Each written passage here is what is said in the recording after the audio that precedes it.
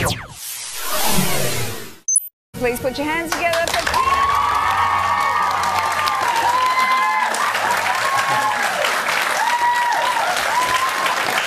Keiynan, welcome back home. You're back here for Comic-Con. Yeah, I was Comic-Con. But you've just announced that you're no longer going to appear in The Flash or Legends of Tomorrow.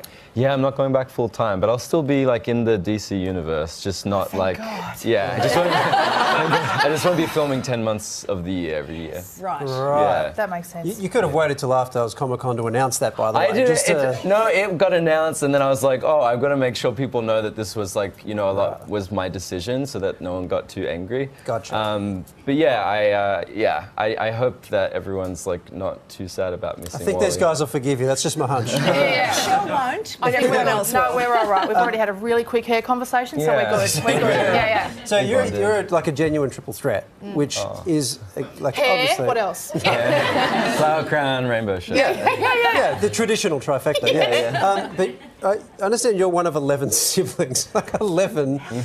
Was performing just a way for you to get some attention?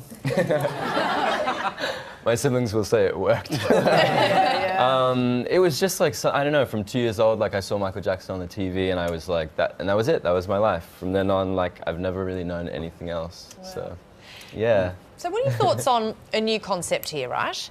Superhero musical crossover movie, and you could get Wolverine out of retirement. He loves a show tune. Is that something you'd consider?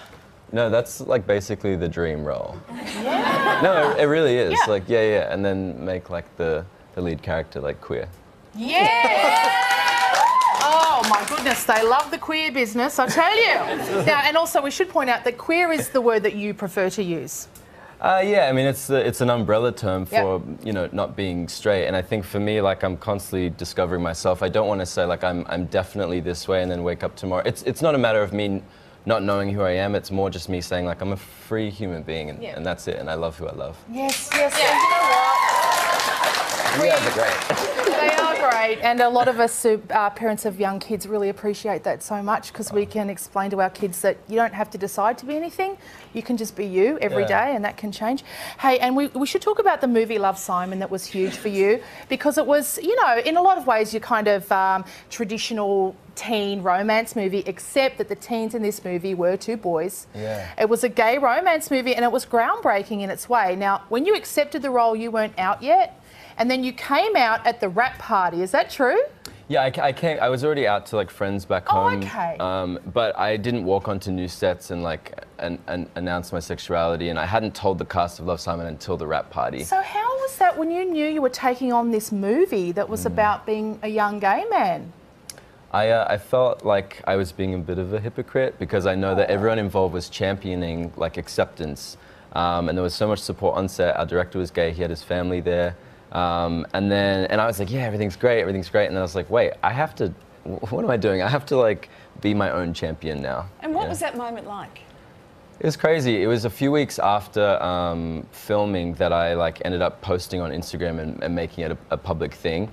And it happened within 5 minutes. Like it was like I was a robot. I knew that I was done and bored with not being myself, and I wanted everyone to know, like, yo, I'm gonna be me forever. So. And then you moved on. And then I moved on. Everybody moves on. Yeah. And then we got a flower crown. Boom. Yeah. Don't forget the rainbow. Is that a shirt? The shirt. Don't forget. Yeah. Well, you are a dream boy. Thank you so much for deciding to share everything with everyone. Thank you. Thanks so much for having me. You shouldn't feel the pressure that you have to live your life publicly, but thank you No for one doing should. that. No one should feel any pressure. Yeah. But you know, it's important that we all know that we can live authentically. Yeah, well, it's lovely to have you back in the country. Great to meet you. To find out where you can see Keiynan at Oz Comic Con, head to the links page on our website. Would you please thank Keiynan Lonsdale.